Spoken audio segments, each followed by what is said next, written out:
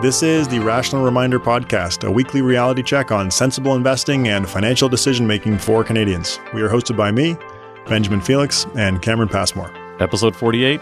Yep. A bit of a combo to kick off. Listener question and bad advice of the week, which was pretty interesting.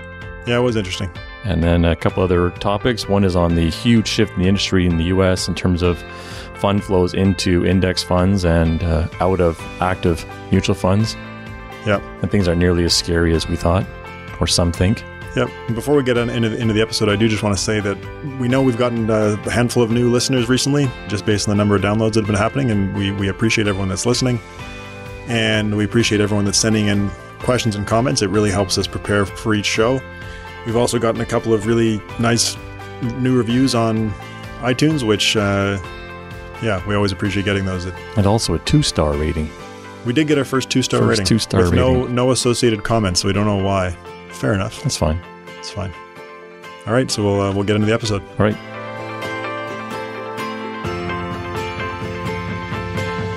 Welcome to episode 48 of the Rational Reminder. So off the top, we get some very technical information to get from Ben, who with his kids has become a bit of an expert in monster trucks, or what do you call them? Oh, it's RC, remote controlled vehicles. I'm not an expert though. Yeah, but you mentioned 7,000 kilowatt or whatever it is. KV. See, I'm not an expert. Thousands of RPMs per volt applied to the motor. We got a very fast motor for our remote controlled monster truck. The thing's terrifying. It probably goes 75 miles per hour. And your kids are how old? Well, they don't drive it on full speed. You can put a limiter on it? Yeah, there's a limiter on it. Must be hilarious to see. When it goes full speed, it's honestly terrifying. I don't think I've ever made it go full speed. It's kind of like me and my drone taking that off was absolutely terrifying. Yeah. Because you can kill someone with it. Yeah. And I have to get my license for the drone by June 1st. Wow, yeah. Taking it up a notch. So we should take the drone out one day and film the RC cars. Yeah, that'll be kind of cool. Before you have the license requirement. We got a couple of days, right? June 1st. I better get on that course.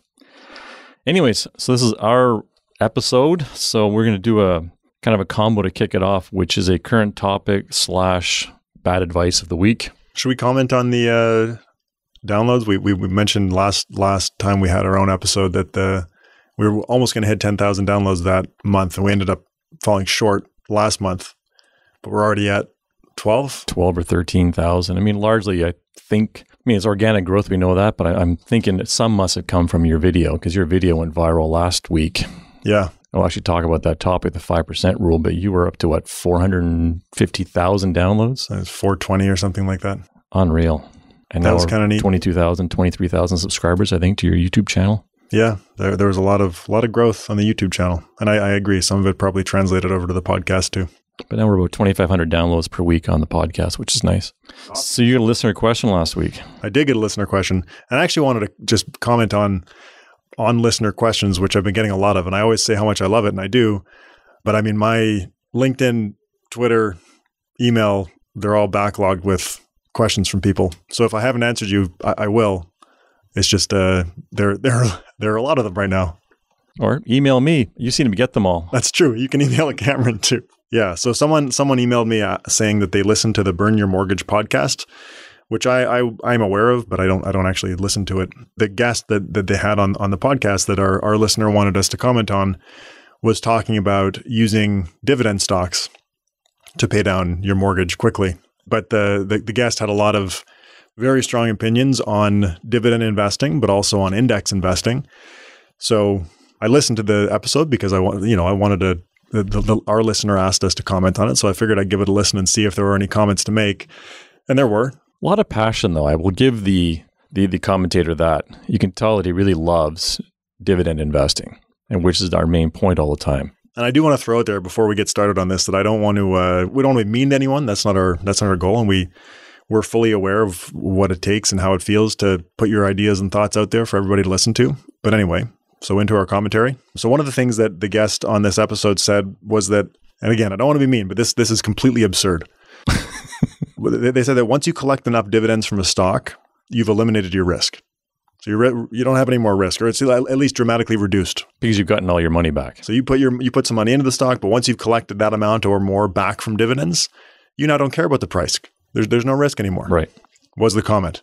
we always have to think about markets from a framework. And if we're thinking about them from the framework that markets are efficient, that's not even market efficiency. When a company pays a dividend, the capital is reduced by the amount of the dividend. That's not even efficient markets. Efficient markets is just that being reflected in the price.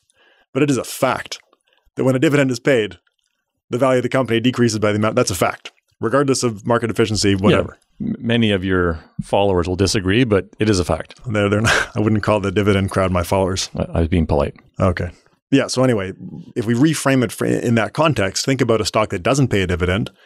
If you put some amount into a stock and then every time it increases, you shave off some of the capital. Once you've been able to shave off enough capital that you've recouped your initial investment, it doesn't mean you're not taking risk anymore. Of course not. You have that capital still in the stock. Well, you maybe took it out and put it in cash, but there's still an economic risk to holding cash. Like, what are you doing with the dividends? But even still, the capital portion of the stock, that's still risky. The idea that you can hold a dividend stock, collect dividends, and then you're no longer taking price risk doesn't make any sense. Doesn't make any sense. Total return is the only thing that matters to an investor. Then he gave an example of taking the dividends to pay off your mortgage, and you could, in his example, pay off your mortgage 5 years faster. And who wouldn't want that? Well, of course, you're just taking basically money out of the portfolio and putting it towards your mortgage. It doesn't matter if it came from dividends. It's money is money. You could do that. Yep. People do that, but it doesn't have to come from dividends. And then I got a kick out of the host of the show asked about, well, what do you think about index funds? Because I have some index funds. And he said, well, index funds are getting a lot of publicity, and it is better than leaving the money under your mattress. So it's nice to know that our belief system is better than having your money under a mattress. And 50 years of modern portfolio theory is better than money under your mattress. 60 years. 60 years. Anyway, so he went through a bunch of issues that he has with index funds. Not a bunch. He had very specific. Four. These are my 4 issues with index funds. Yeah, number one, he described as that, he prefers to buy stocks that are undervalued because clearly that's not hard to do. A little bit of education, you learn how to buy undervalued stocks. You are unable to do that with an index fund. You buy the S&P 500, you have to buy the ones that are overvalued as well as the ones that are undervalued. And just for some context, the guest on this podcast was talking about how he uses the current dividend yield of a stock compared to its average dividend yield historically. And that's how he identifies an undervalued stock. It's also why he said he didn't like DRIP programs, because he'd rather have the DRIPs paid in cash. We can use the dividends to buy the undervalued shares. I don't want to reinvest in a company whose share price has gone up with that dividend. So that's why he's opposed to DRIPs. Right. So the 4 issues with index funds, you just mentioned one. You're buying stocks that are overvalued and undervalued. Now, of course, in an efficient market, there are no under or overvaluations. So that's not something that we would agree with, obviously. And then out of the 500 stocks in the index, not all of them pay dividends. So you're just relying on the price to go up. Can you imagine the horror? No dividends. Yep. Can't even imagine. It really blows my mind that anyway, dividends, it's like I said in my video on dividends don't matter.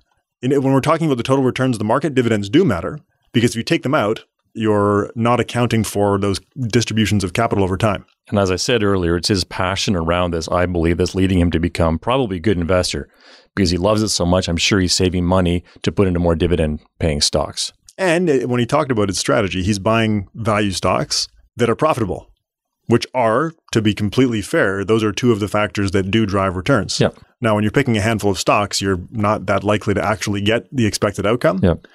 But still better than picking random stocks and getting in and out of the market at the worst possible times. So I think we picked off a bunch of his issues. I think we picked off the 4. Well, no. Or you want to go through them one by one? Well, we've already gotten through most of them. Oh, so he also said that he wants to invest in companies that are recession-proof. And with the S&P 500, you're getting some companies that are and some companies that aren't. Recession-proof isn't a thing, by the way. There are defensive companies like low beta companies, which we talked about in a previous episode, but there's no such thing as recession-proof. There are companies that will go bust in a recession regardless of their business model, which you can't predict. Yep. But the last one was probably my favorite of all of them, was that you're still paying fees with an index fund. And especially as you get into larger dollar amounts, the fees on index funds start to become very impactful. That's true. But when you trade off the 5 basis points you're going to pay for an index fund, 10, whatever it is, with the lack of diversification from owning individual stocks, there's no comparison. Yeah, and the last comment he had about index funds was a lot of index funds, he says, reinvest dividends. You don't actually see the dividends, which isn't good. It's better to see the dividend being paid into your brokerage account. Right, which was not, like when we're talking about ETFs, I don't think that they do that.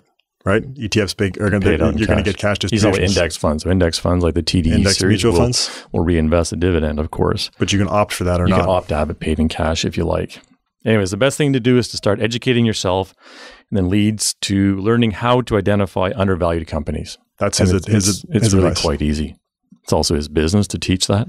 Yeah, you're being facetious, obviously. It is scary that there are providers of information out there who are effectively spreading misinformation. Like there is an understanding of how financial markets work in the academic literature, which applied directly to, I was talking to somebody about this actually on the weekend, someone who they are an academic or they come from academia. They now work in technology, but they were talking about how people in industry will often say, oh, well, the academic research, like you can't apply that in real life. And he was like, what do you think the researchers are basing their research on? Like, do you think they're just making up numbers? Yeah, and you've had that comment a lot in your comments on YouTube. Research is done based on real world implementation, right. Real world results. That is what is being researched. Anyway, so there's this understanding of how markets work, and there's this body of research. Yet there are people out there like this person here, and like a lot of the people who answered that Globe and Mail article in the comments, who are literally spreading information that is wrong based on our understanding of financial markets. They're telling a great story, and a lot of them are selling it like this guy. So you want to move on to another current topic, things that are going right? Yeah, this one's fascinating. In the U.S., and this is not true in Canada, and we'll talk about that more in a sec, I guess, but in the U.S., index funds and active funds have reached parity in terms of assets. In terms of fund flows. In terms of assets. And fund flows, I believe. Fund flows have been, well, the opposite. Yeah, you're correct. Yes. So fund flows are massively going from active funds into passive funds. Yeah, they've reached, it's anti-pair, whatever you would call that. They're inverse. Inverse, correct. Yeah. That's what I meant. So funds are leaving. But there's a massive shift in the U.S. marketplace. So the big story is that they're now, in terms of fund assets, they're half index and half active, which is a big deal. In Canada, for fund assets, we're still 90% active. But one of the takeaways is that not a huge part of the market is actually in managed money. That's the chart that really got me. When you look at how much of the marketplace in the U.S. is still, because the question comes up a lot. Well, if everyone indexed, what's going to happen with price discovery? Yeah, so we're talking about a couple of different charts here. So the Morningstar had their asset flows report, and that's where the story of the amount of assets in passive, that's where that came from Morningstar's fund flow commentary for U.S. funds. But then we've got a couple other charts here that we're looking at, and we are going to post these on, we have a website. People might not know that because this is a podcast. People probably find it on iTunes and stuff. But we have a website called rationalreminder.ca where we do post all the episodes, and we will post the charts that we're talking about today on that website, rationalreminder.ca, if you want to. But the cumulative fund flow chart is something showing since 2009, so just after the global financial crisis, $1.5 trillion of funds has gone from active over to passive. It's amazing. So that's one story. But then within this whole concept of now it's an equal split between active and passive, the other chart that you were talking about came from a different report from the Investment Company Institute. So that's again looking at U.S. fund U.S. assets in general. And the way that relates to the story that we're talking about now is that even though fund assets are now equally split between active and passive, total assets, like when you look at total U.S. market capitalization, it's still over 70% not in funds. So that's securities held directly or held by institutions or whatever it is. Pensions but not in funds. So when you look at the overall market cap weight of index funds, it's probably closer, well, for the Investment Company Institute, it was end of 2018. And at that time, it was 13%. So 13% of the U.S. market cap is in index funds. So that means price discovery is being done by 87%. Well, yeah. And I mean, there's more data on that I wanted to talk about as well. There was a study from Vanguard in 2018, and they showed that in terms of trading activity, index funds make up 5%. Because the turnover is probably a lot less. Well, they say that a lot of the transactions in index funds are happening on the secondary market. So it's not index funds going and buying securities directly. It's people who already own index funds units trading them with each other. So there's no primary market. There's no ETFs aren't going and buying and selling stocks most of the time. It's people buying and selling ETF units from each other, which does not result in creation or redemption. Fascinating. Yeah. So, and this was done in 2018 when index funds were still not quite 50%, but a very large proportion of fund assets. It's amazing. 5% of the market's trading activity is done by index funds. I mean, it's nowhere near a problem. But I think that the concern, like when you see, 50% of the market of the fund assets, which people initially think about as the market, which we just debunked, but say it is 50% of the market, of the overall market. The thing people start to worry about is price discovery, like you mentioned a second ago. And price discovery just means like if no one is doing the research on individual companies and actively investing, then how can market prices be correct in the first place? But it's really 50% of the 30% of the marketplace. Right. So it's not even close to being an issue. But say it was. Yeah. Say we were closer and it was a real concern. This all ties into something called the Grossman-Stiglitz paradox, which a couple guys named Grossman and Stiglitz wrote about in their 1980 paper. And you did a YouTube on it with... That was a while ago, yeah. Plain Bagel? Oh, yeah. Plain Bagel, yeah. That's right. So they basically said that if markets are efficient, then you can't beat the market consistently. And in that world, indexing is the smartest way to invest. But markets can only be efficient if there are enough people trying to beat the market. So that creates a paradox, because if markets are efficient, no one's going to be active. But if no one's active, markets can't be efficient. Right. So I think in practice, it ends up being more like an equilibrium than a paradox, where if it really did happen that too many people started to index and there was not enough price discovery, that would create an opportunity for active managers to exploit. And as soon as they exploited it and made profits, everybody else would rush back into active. So that's always going to be, I think, should be at least self-correcting. But knowing the number of people and the number of companies that we do know, I mean, you just can't even imagine the world going that far. Yeah, you can't. I agree. Fama and French looked at this in a 2005 paper, and they talked about at what point could prices no longer be set by the market? Like how much indexing would it take? And their commentary was that if the misinformed and uninformed, like the bad active managers, turned passive, then market efficiency will actually improve.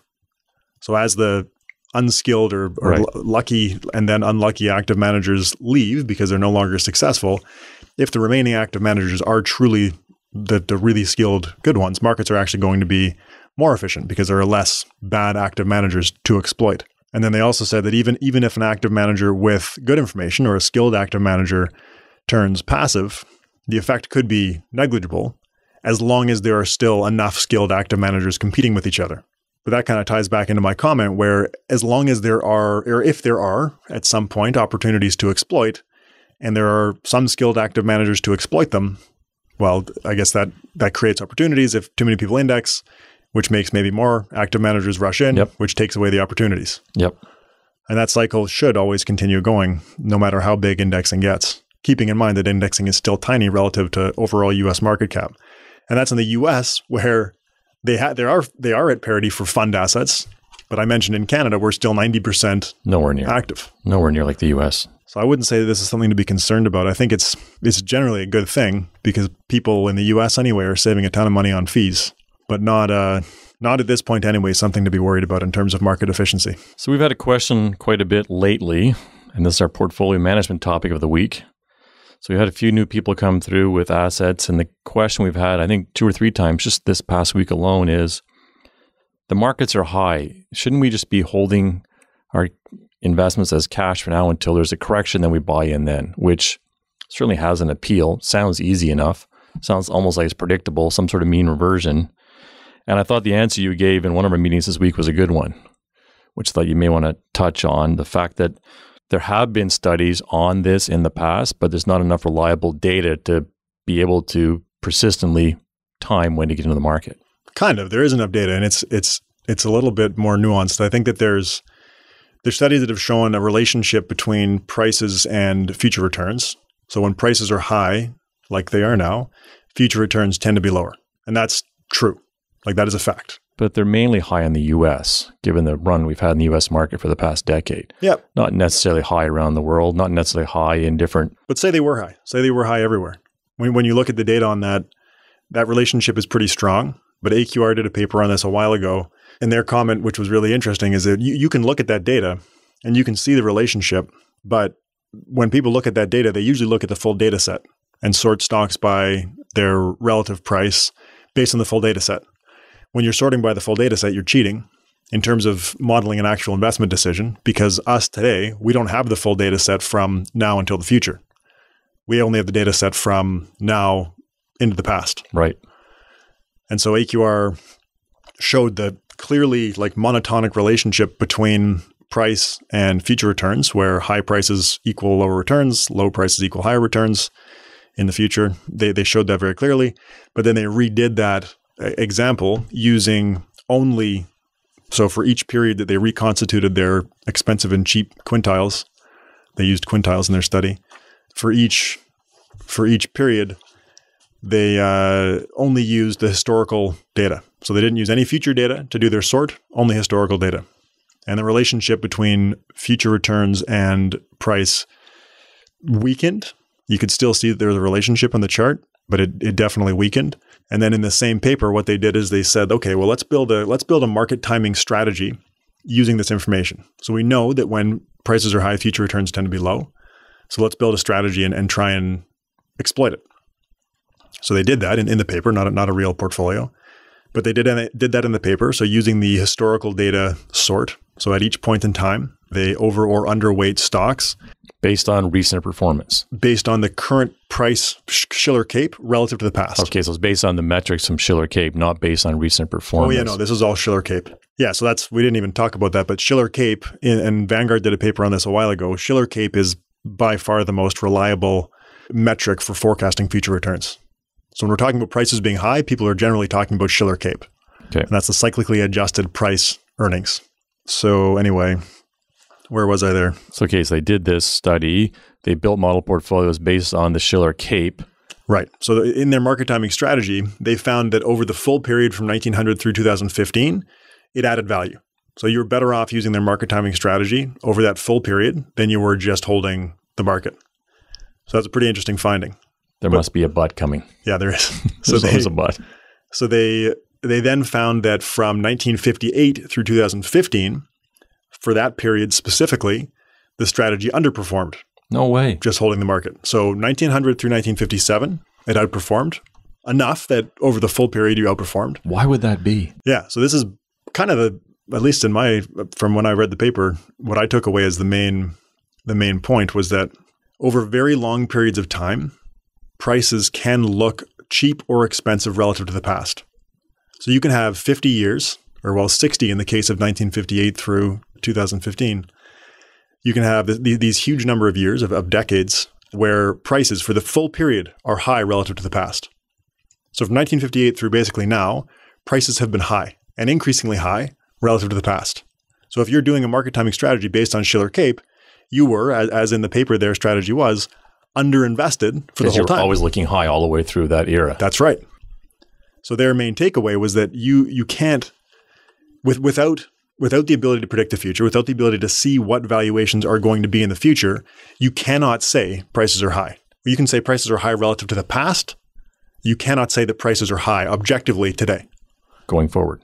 You can't say it's high today because we don't know what future valuations are going to be. And without that information, there's no way to say prices are high. Prices are high relative to the past. I wonder what the driver is. Is it the falling interest rates over the past 30 years? I'm not an economist. I don't know. Just to try to, or is it technologies giving more information to more people becoming more market participants, willing to take on the risk with the great democratization of markets? Larry Swedger did a post a while ago just talking about how the Shiller Cape needs context. And I should have read that post for our conversation today. I didn't, but there were a bunch of reasons that Larry gave, some of them being increased liquidity, which decreases risk. Yep. But there were also some accounting changes. So there were a bunch of reasons that Larry gave for why it's reasonable for prices to be higher today relative to the past. So that's a whole other topic. Like, is Shiller Cape the right metric to use still based on these changes that Larry Swedger was talking about? Maybe, maybe not. But even if it is, the AQR paper is saying that without the ability to know what future valuations are going to be, we cannot make investment decisions today based on the current price earnings. So a lot of people that have the cash will often ask us, well, can we average into the marketplace? So let's say you have $100,000, you could do $10,000 a month for 10 months. But of course, once you're fully invested, you've got the same risk exposure as if you invested today. So you kind of ease in to avoid regret for perhaps those 10 months. But once you're in, you're in. When I have this conversation with people, I always I use the Vanguard study as a talking point because they looked at this. They looked at what if you dollar cost averaged as opposed to doing a lump sum. And they looked at, I think, US, UK, Australia maybe. They looked at 3 different markets and they did dollar cost averaging versus lump sum over I believe it was 10-year horizons, I believe. Don't quote me on that though. But they tested these two, lump sum versus dollar cost averaging, in these different markets over the full data set that they had available at the time. And they found that in about 2/3 of their sample trials, lump sum beat dollar cost averaging. Right. And that's generally because markets tend to be increasing about 2/3 of the time. So anyway, the way that I explain this to people is that the statistically optimal decision, regardless of what the world looks like or what prices are or whatever, the statistically optimal decision is to invest in a lump sum. That's where your expected returns are the highest. And that's what's been statistically optimal in the past. But if that makes you feel nervous, then dollar cost averaging is a perfectly fine alternative, much better than trying to get the perfect time. There's also, cost of scars. So I've talked to people who did invest, for example, right in the beginning of 2008, and they temporarily have the market hit them and values drop and they're scarred for life on that. I'll never do that again. I think that there's a couple other data points that are interesting on this topic. There's one from 1977 through 2018. The S&P TSX returned 9.72%. But if you missed the 15 best trading days, your annualized return drops to 7.44%. So that's 15 of all the trading days from 1977 through 2018. You missed the 15 best, and your annualized return drops to 7.44%. That's pretty crazy. Yeah. But it just speaks to the importance of being in the market if you want to get the market's returns. The counter argument is if you missed the 15 worst days, you would have had a better return too. Yeah, it's true. And it's probably just as hard to miss the best days it is to... Well, so many people say, well, I'll buy back in when things look better. Well, when things look better, prices will probably be higher. Like what signals will you be using to decide when to buy back in? I did a blog post in 2015 that I should probably update. But anyway, I looked at what if you had lump sums, I think it was like $1.5 million to start, and you did $500,000 on March 1st, 2000, right before the tech crash, $500,000 on June 1st, 2007, right before the financial crisis, and $500,000 on July 1st, 2011, which we had a relatively small dip, but still a little dip. And by the end of 2015, when I was writing the post, the portfolio, which in my perfect hindsight had been invested at the worst possible times, it had a money-weighted return of 5.82% per year, which isn't bad. For the worst possible time to buy in. That was the worst. You couldn't have had worse times to invest. And that's over a 15-year period. And actually, largely because U.S. stocks weren't so great for that full decade from 2000 through 2010, this portfolio that I was hypothetically investing, it was a global portfolio. And that 5.82% return, money-weighted, including investing at the worst possible times, actually beat the S&P 500 in time-weighted return because U.S. stocks didn't do well over that time period. So I guess that speaks to the importance of diversification. Well, it actually probably speaks to the importance of small cap and value as well. And giving it a proper time horizon. Yeah. That's actually, the small cap and value thing is interesting because in the U.S. market, over that time period, 2000 through 2010, U.S. market was flat. U.S. small cap and value actually had great returns. Absolutely. So that's important context. My global portfolio that was invested at the worst possible times was global and tilted towards small cap and value. And it smoked the S&P 500 despite being invested at the worst possible times. On to the planning topic. Talk a bit about the subject that your recent YouTube video went viral on. I thought it was really interesting how you framed the decision between should I rent or should I buy. So many people don't have the proper framework around that and don't capture all the cost. Little anecdote, as someone who has a house, out of nowhere, I had a $2,500 cost hit me when I had as you know, a raccoon move into my attic. So it's one of those examples where, all of us own a house, put so much money into things like that, but that came out of nowhere, a $2,500 cost. Yeah. That never ends up in a spreadsheet anywhere to find out, did you make money on your house or not? It doesn't end. No. I think that's when, this is sort of related, but not exactly the topic that we're talking about here. But when people evaluate how have they done in their house, you know what you paid for it. You know what it's worth when you sell it. And that number is often pretty attractive, but that never takes into account the costs of property taxes, the cost of maintenance costs over time. And if you factor those things in, your returns would be much lower. But people don't evaluate their real estate returns based on that. They say, how much did I pay? How much is it worth now? Well, I listened to a podcast this morning with Tim Ferriss interviewed, I can't remember his name, phenomenal interview, guy from New York City who does financial advice. And talked about how if you're going to be in a house less than 7 to 10 years, just the cost of acquisition and that real estate fees on the sell side, unless you're committed for 7 to 10 years, in his opinion, it makes no sense at all. I say the same thing. I say 10 years. Anyway, so I think the reason that this video blew up was that because I've covered this topic before twice in past YouTube videos, and they've done okay over time, but nothing like this one. And I think that the real hook was that I made this. I made a very, very simple decision tool to think about the housing decision, and I just said that if you take 5% of the value of the home that you're looking at, so 5% of the value divided by 12 to get a monthly number, if you can rent for that amount or less, then renting is financially an equivalent decision. And it's useful. Like we just rented a new house, signed a 3-year lease. But in doing that, I actually used this decision tool. I thought, okay, what is, for the amount of rent that I'm paying, times 12, divided by 5%. And that gives you the equivalent value of the home that I am taking on the costs of something equivalent to this price of home. And that was useful. It's like, okay, I know what I'm getting. I know what I'm getting myself into from a financial perspective. So what did your ratio come out to be? Well, it's 5%. All right, I haven't said that yet. Okay. Have I not? Yeah, it's the 5% rule. That was the whole So your example was 5%. Like your rent is 5% of the house value. I don't know what the house value is. I'm just saying you can use the 5% rule to figure out what the equivalent value of a home is in terms of the unrecoverable costs. So we should probably talk, we haven't even dug into what this is about. So the whole point of this 5% rule thing is that you have, as a homeowner, you have unrecoverable costs. And rent is like a super easy unrecoverable cost to understand because you pay rent, the money goes away. And the money's gone.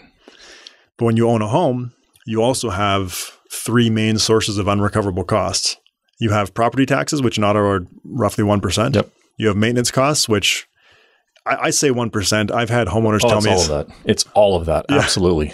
I can tell you unequivocally it is all of that. Yeah, people often tell me that 1% is too low. When you take into account all the stuff that happens, the painting to the roof to the hot water tank, depends on the age of the house.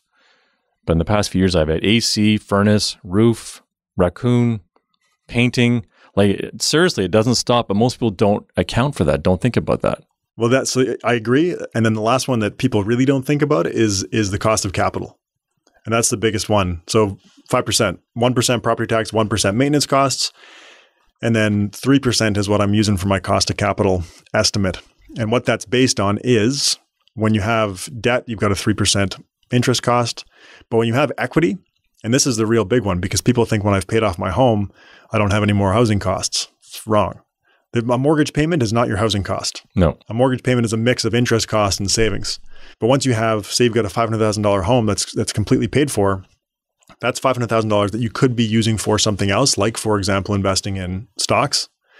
And if we assume a 6% return on stocks, nominal return, 3% nominal return on real estate, which is in line with what real estate's done globally over the last 120 years, that's a 3% opportunity cost. So you've got money in a house earning an expected return of 3%, while it could be in stocks earning an expected return of 6%. 6%. That's a 3% economic cost. And even though you don't see that coming out of your bank account, that is a real economic cost that you are taking on as a homeowner. So property tax, maintenance cost, cost of capital, 5%. That's kind of it. Some of the comments there were like thousands of comments on that video, but one of them that came up quite a bit. To be clear, the 5% rule is a major oversimplification. There are a lot of other things that go into it, some of which I'm going to talk about right now. But one of the comments that came up to the top a lot was that with leverage, if you put down $100,000 to buy a $500,000 home and then you get a mortgage, yes, you've got a 3% interest cost, but you've also got, you're getting the 3% expected return on the real estate on way more money than you actually had. Because you're putting down $100,000, but you've got a $500,000 asset. You're amplifying the returns. You're amplifying the returns. Now, that goes both ways. Obviously, leverage is not a risk-free way to increase your returns. But the other big one, and this is where I'm going to have to do another video to go into the details of the numbers, but because the mortgage creates a cash flow cost, the owner ends up with, from a cash flow perspective, mortgage payments, which is not all a cost. That's a cash flow expense because only the interest is a cost. A portion of the mortgage payment is a principal repayment. Which is creating equity. But from a cash flow perspective, we have a mortgage payment, we have property taxes, we have maintenance costs, which we can estimate as a cash flow cost of 1% per year. And then one of the other ones that isn't in the 5% rule, well, it's not in my explanation in the video, but it is baked into the rule, is home insurance. So for a home, like how much do you pay for home insurance? It's like $1,000 a year. And so it's much cheaper for renters insurance. Yeah. Much cheaper. So those are all costs that go into the that go into it. But to kind of verify the simple rule, I used my old rent versus buy model, which I have built in Excel, and modeled a $500,000 home with 20% down and $10,000 in closing costs. I used a 25-year mortgage, 3% mortgage interest, 1% property tax, 1% maintenance, like we've been talking about. I used $150 per month in home insurance and a 3% nominal real estate growth rate. So the monthly mortgage payment with the $400,000 mortgage, 3%, 25-year, all that stuff, is $1,893. But the total cash flow expenses are closer to $35,000 for all those different things that we just talked about. Yep. So to own that $500,000 home, you've got $35,000 a year in cash flow costs. And then the renter, if we're comparing side by side, the renter could have taken that down payment and those closing costs, $110,000, and invest them in stocks. Now, one of the big things here is taxes. If we're assuming a 6% return, that's a 6% pre-tax return. So if our renter here has RSP and TFSA room, the 6% is probably going to be 6%. Well, it's 6% pre-tax, 6% after tax. However, if they're investing in a taxable account and they're taxed at the highest marginal rate, 6% might be like 4.5%. Yep. So that does affect the 5% rule. And the 5% rule was based on a tax-free investor. Another interesting, well, we've talked about this in the podcast before, the cost of owning a home increases if you have RSP room and TFSA room available. Right. Because your cost of capital is higher. Your cost of equity capital is higher when you have tax-free room. So anyway, the renter has $110,000 to invest. Say it's in a tax-free account. They earn 6% on stocks. They pay $2,083 per month in rent, which is 5% to $500,000. And we assume rent increases. This is another thing that came up in the comments of the video, is that I didn't take into account rent inflation, but it is in there. So we assume rent increases at inflation with 1.7%. And so their renter's total cash cost is $25,000 in the first year, going up a bit each year, just like the homeowners is going up a bit each year as well. So the biggest assumption is that the renter is taking that difference in cash flow costs and investing it in a portfolio. Behavior. Yeah. So that's, when we're talking about rent versus buy, I think that the single biggest factor is if you cannot be a disciplined saver, you should buy because it forces you to save. 100%. You're not going to miss that mortgage payment. Much like being in a defined benefit plan. Yeah. Or defined contribution for that matter. Yeah. You're forced to put money away. So anyway, if the renter does take that $10,000 difference per year, increasing a little bit each year, and invest it into their portfolio, now assuming it's still a tax-free portfolio, which isn't unreasonable if they've got enough income to create RSP room, plus TFSA, you could keep investing that amount on a tax-free basis. But under those assumptions, we end up with a home and a portfolio with nearly identical values. So I guess the reason for going through that was it was like a verification of the 5% rule, taking into account some of the other variables that I didn't talk about in the video. But in general, you can do this. You can take 5% of the value of a home if you're considering buying and estimate that your total unrecoverable costs are going to be 5%. I guess it also helps you too if you want to invest in properties from an investment standpoint as a rental property. If you can get more than 5% as rental income, maybe that means the housing market's undervalued, maybe. This is true for the rental market too. So if you're a renter on the other side of that equation, you can, like the house that I'm renting now, based on my 5% calculation, is a great deal, which means that the rent is underpriced. The house is worth more than... Because your rent is nowhere near the 5%, or is below the 5% of the value. Correct. To buy this house would cost much more than my estimate of the value based on the 5%. And I think I would love to study this or to see someone study this, but I think that landlords, I don't know if this is true globally, but landlords, at least anecdotally, will underprice or even take losses on rentals because they have capital appreciation expectations that are unrealistic. Like when you look at the global returns on real estate going back as far as we have data, they've outpaced inflation by 1.3% on average. So that's, if we're assuming 1.7% inflation, that's 3% nominal return. But landlords will take a net rental yield of 0 or even a negative number because they want to have, like you want to buy a condo in Toronto or whatever it is. But you have to have that. That's another thing. When you look at investing in real estate, it's been a really good investment long-term globally, but that's been 3% roughly capital, 5% net rental yield. So if you give up that 5% net rental yield, all of a sudden real estate's not so attractive. Because you're doing only for the capital appreciation side. Right, which I think landlords will often have unrealistic expectations for. Now, in my case, it's different because the people that we're renting the house from, they left the country because someone got a job and they're going to be gone for 5 years. So they probably didn't have unrealistic expectations for capital. They just needed someone to live in their house. Yep. Super interesting model. Love it. Anything else? No, I think that's good for this week. Be back with another guest next week.